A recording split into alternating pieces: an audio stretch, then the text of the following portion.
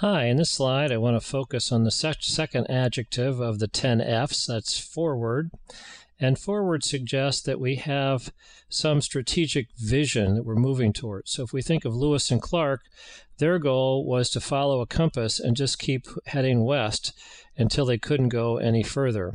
They didn't know at the outset that they were basically going to blaze a new trail that became known as the Oregon Trail, that a zillion settlers would then follow, moving out to settle the Pacific Northwest. Columbus also had a very vague but very firm strategic direction. He was going to sail west to get east. Now, his model for how round the Earth was 6,000 miles around. If he'd come across Eratosthenes' geometry from 280 BC or thereabouts, Eratosthenes, who was a Greek running the library in Alexandria, Egypt, had, the short story is he had come up with a way of figuring out that the Earth was 25,000 miles around. He was off by about 1%. So anyway, when Columbus got to the West Indies, he called it the West Indies because he thought he'd gone far enough to be halfway around the world, and therefore he was in the Indies, when in fact he discovered a whole new world that basically dwarfed the idea of trading for spices and silk.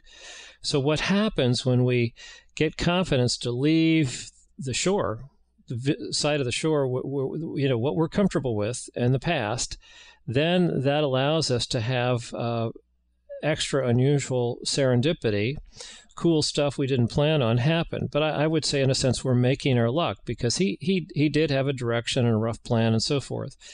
He also illustrates that when you go down a certain alley, you don't know if it's going to become a boulevard of a whole new world with galleons full of gold from the Incas and the best basket of natural resources in the world, that would be North America, or it's going to be a dead end, but because we designed the experiment to go down the alley so well that the learning value exceeds the tuitional expense we paid. Now, the next 2 points, I'm going to try to draw a contrast between strategic innovation process and following the herd.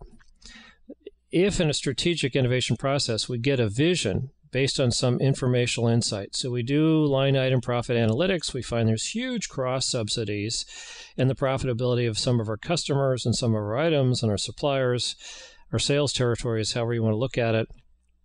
Then we say, why? We push the wheel of learning, and we come up with some insights. So then we say, all right, based on our insights, let's do a small, cheap, baby step experiment. We don't have to change the whole company tomorrow. We could start with one account in one territory and and then see what happens. And then what we'll do is, once we get success pushing the wheel of learning, we can systematically turn that into like a little formula or a script, and then we can scale it across the company, which would be great. Now, what are our goals for, are we going to double our sales and quadruple our profits, roughly speaking, in our historic core at each branch? We don't know. I mean, it's going to be big. So it's big enough to figure out how to start moving forward and acting. And later on, we'll get much better at setting, goals and milestones within a new framework of how we operate and whether we're in control or not. But contrast that to, I'm not doing anything unless there's a proven recipe. Well, that's a nice idea, Bruce, but who else has done this? Think of that question. Who else has done this? If there's somebody who's already done it and your biggest head-to-head competitor, there's no sense in your doing it at all. There's no value. Maybe you need to do it to minimize the losses. In other words, if you want to survive, you better really get at your button gear and close the gap they've opened up on you so that you minimize your losses. There's no gains here. There's no upside. So if you feel very comfortable doing lots of little fine-tunings of the past, rearranging furniture in the deck of the Titanic, that's fine, but you're not going to have any breakthrough results. And the truth of the matter is, I think in the long run, you're going to be eating a lot of dust following the rest of the herd, and you're going to be changing slower than the rest of the herd and the environment, and you're going to be dying slowly. You just don't know it. So that's why we have to have a vision and start moving towards the vision in little baby step, failure, learning steps and experiments. End of that sermon. Thank you.